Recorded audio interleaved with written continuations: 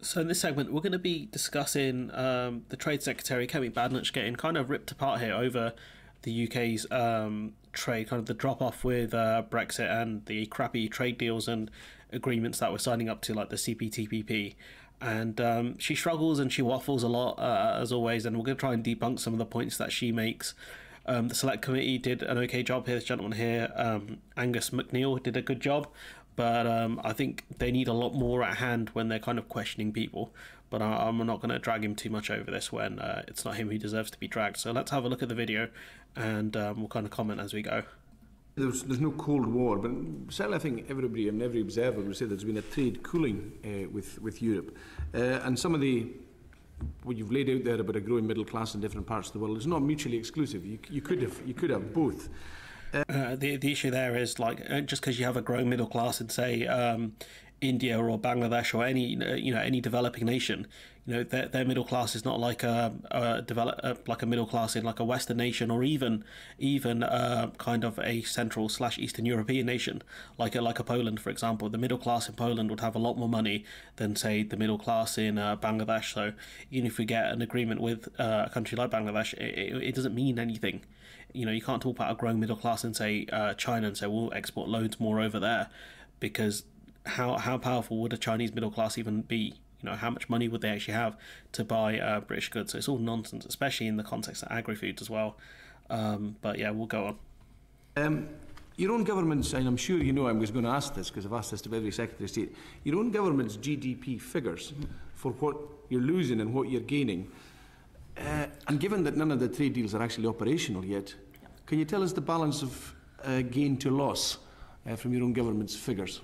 So I think you actually asked me this question the last time I was here, and I just see it completely differently. It is. So you'd think you'd have a good answer, right, if he's asked you this question before? Not a zero-sum game where we're doing something here and we've lost something with the EU. You can grow trade across both regions, and that is what we are doing. GDP figures are multivariate. They have lots of elements in them beyond trade. And I've talked about the shocks to trade policy or to the trading environment in the previous select committee. So I think that's how you need to look at what is going on, rather than losing something from the EU in order to gain something with CPTPP. The EU could still join CPTPP, it might not. Other countries could do. So we need to look at what the potential is there, but also making sure that we have control over our... So with this idea that the EU could join the CPTPP, it would be a bad idea, right? But the CPTPP, I think, primarily gets rid of things like quotas and tariffs. So you're still going to face customs issues and all of that kind of red tape. So it does help reduce some aspects of like trade barriers, but it doesn't reduce them all. And non-tariff trade barriers are pretty gnarly to deal with. You need a lot of help just to deal with those. So this idea that you can't compare figures between what we lost with EU trade versus CPTPP is nonsense. If the idea was that we would leave the EU and become global Britain and do trade all over the world, it's fair game that we continue to look at what we have lost in terms of EU trade versus what we have with the rest of the world trade. And that's something we'll talk about in a few minutes. But she's arguing that you can't make a comparison when you 100% can make the comparison. Trading relationships, and that's what's really good about this new agreement, that there's no loss of sovereignty, there is no parliament, there is no political integration. It is we can get sued in secret courts over certain companies if they lose profits over regulation changes that we make. So that this idea that there's no loss of sovereignty is nonsense. We've lost sovereignty to a bunch of secret courts that could sue us. So please remind me how that's so much better than what we had as an EU member state. Because, I kind of wish he would bring up this point, but he doesn't have it at hand, and I think it's an important one to mention. More like what the European economic community was. It's a trading community, and that's where we think the direction should be for the UK. Use the phrase there, a zero-sum game. I think the zero-sum game would be a gain on what's happened, because it's been less than a zero-sum game. It's been a loss of GDP, and your own figures, Secretary of State, give you which figures are you referring to? There's OBR figures at 4%. The Treasury's published figures about 4.8, 4.9%, and the gains that you have flagged for the trade deals that aren't yet in operation are about 0.08, 0.08, I think 0.02 for New Zealand, 0.08 for Australia, 0.08 for CPTPP, and 0.02 for New Zealand.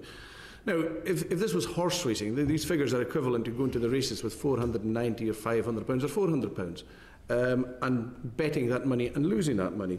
To be told you're winning £8 and £8 and £2 means you've got £18, but the bookie's not yet paid out.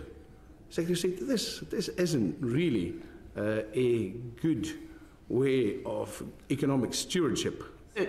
So the other issue with the kind of numbers is that there's 0.2 figure for New Zealand, and I think the 0.8 figure for Australia, their best case scenario.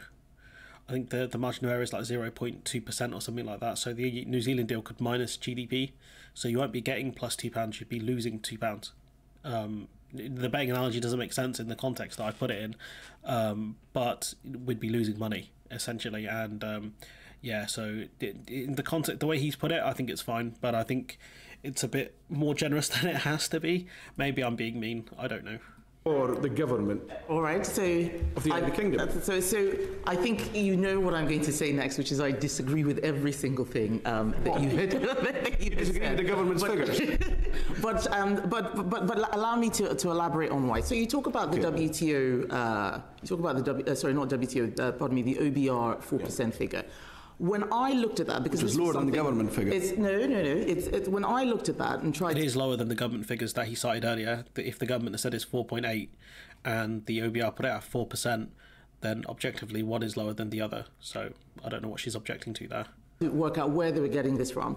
That is a figure which they base on us leaving the EU on WTO terms, which we didn't do. We left with a free trade agreement. So interrogating the figures and understanding what people are putting into their analysis is part of it. And it's so what she said there is nonsense. I'll tell you why, because the OBR reiterated in 2022, so this is way after the free trade, trade and cooperation agreement. It's from Simon Jack saying the OBR says it's forecast that Brexit will knock 4% off our GDP over 15 years. It's proving correct with the data so far. So £100 billion per year by the looks of it, according to Simon Jack, who's citing the OBR figures. So this idea that the OBR made this calculation before the free trade agreement is, I think, technically true, but the OBR have stuck to its forecast of the 4%, and it's proving to be correct. So this argument that she's using is nonsense. And what she's trying to do is trying to pick holes in the forecast and other things to say, oh, these things are nonsense. These predictions, these forecasts, are not worth listening to. Therefore, you can't make the comparison you're making. Whilst, we can see here that, regardless of free trade agreement or not, the OBR were correct, and they never revised the figure because we got the free trade agreement. That's the important thing to remember, because the OBR could have come out and said, because of the free trade agreement, the Brexit impact's going to be 3.5% or 3%. They stuck to their 4% figure. One of the things, I think if we were having more committee sessions, I actually think it's one of the things that we need to look at. What is it that we're doing with these numbers? Because as a new Secretary of State coming in and asking questions and then being told, well, it's 0.08%, then interrogate the figures and you look at the assumptions that come into how they make the analysis. I just don't think that they would stack up in terms of how we're using them. What officials are doing with those numbers is different from what we are doing. And I used the phrase when I had the oral statement, a forecast is different from a model. We have a model that does not take into account that the figures we used for the CPTPP, for example, is based on 2014 figures. We still don't have the latest figures. You would think that as Trade Secretary, you would have commissioned your department to look into the new figures then, to come up with a new number.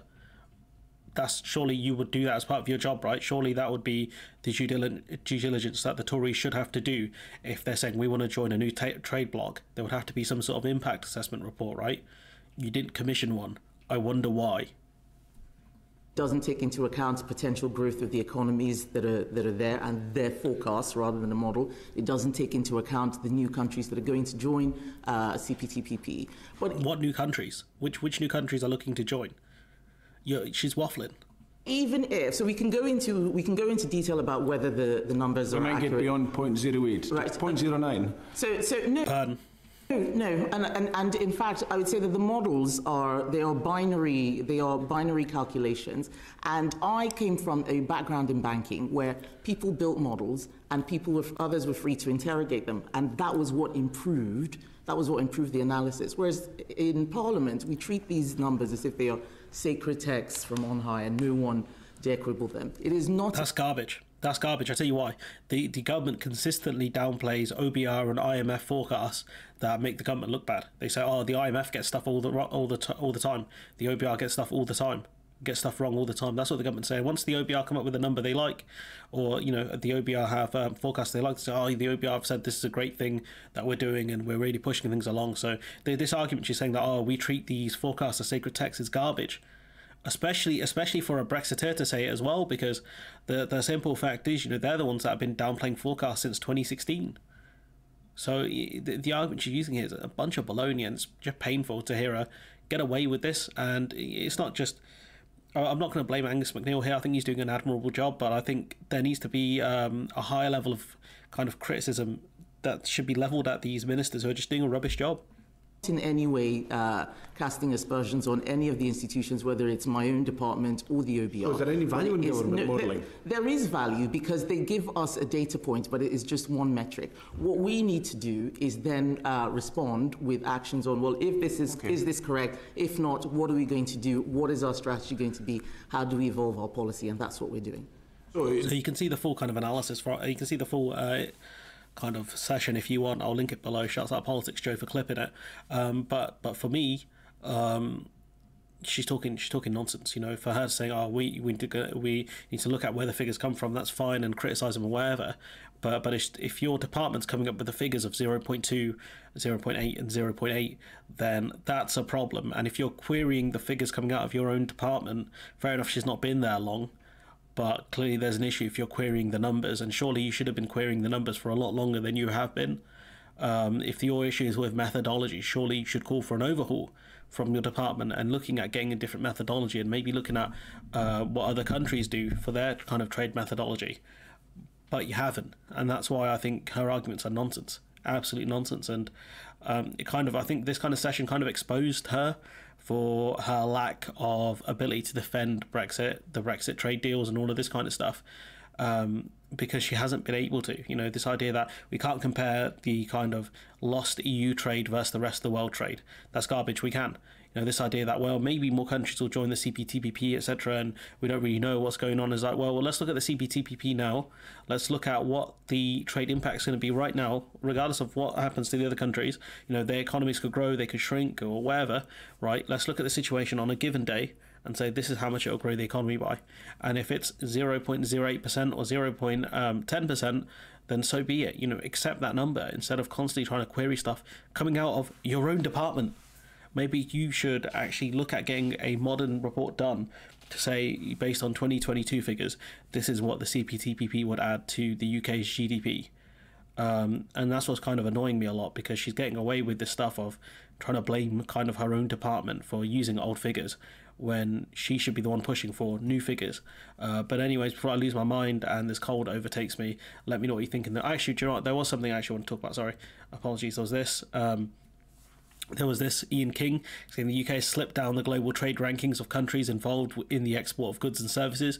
The UK is now 7th globally, down from 5th. So clearly you can see that we've dropped 2 places in terms of global trade exports, and that's without the full kind of financial impact that we're going to see from the loss from EU financial services not having access to the UK. We're going to see that outside around 2025, depending on if the EU have got all their ducks in a row, and depending on the progress McGuinness makes. So that's going to be interesting, and you can clearly see here there's a problem. There is a problem that's happened with the UK's exports.